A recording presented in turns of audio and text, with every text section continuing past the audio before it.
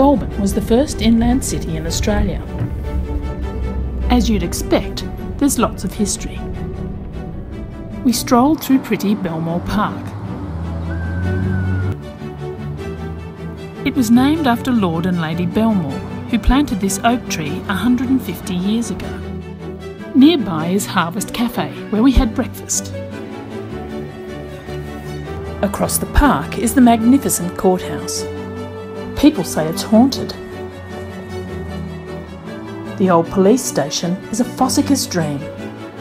The cells are now full of books instead of criminals.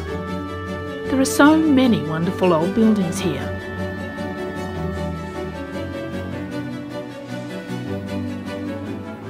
The cathedral is an absolute cracker.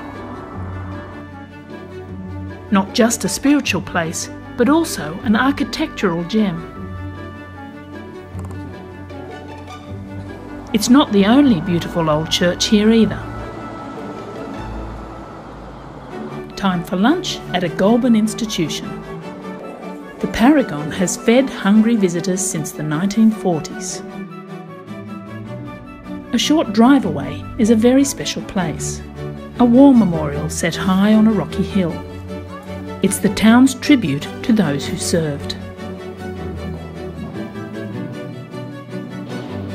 Since 1925, it's kept watch over Goulburn. Here's our lovely old digs for the night. Mandelson's has a colourful history. When built in 1848, it was famous for its luxury. Just a short walk for dinner too.